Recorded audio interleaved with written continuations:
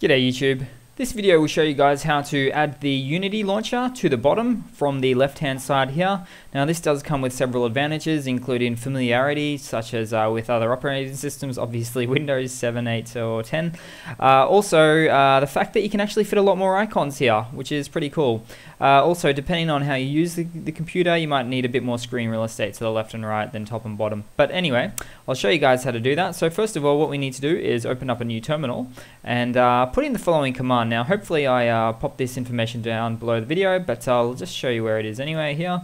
So there's two commands, as you can see. Now mine's already set to the bottom, so what you can do instead is, just for a quick example, let's pop that in and see that move to the left. So G settings space set space com.canonical.unity.launcher space launcher dash position space left. Now this has to be a capital. I've found it doesn't work otherwise. In fact, the whole thing, just make it case sensitive. I'll do my best to remind myself when I upload the video that I need to pop that down the bottom.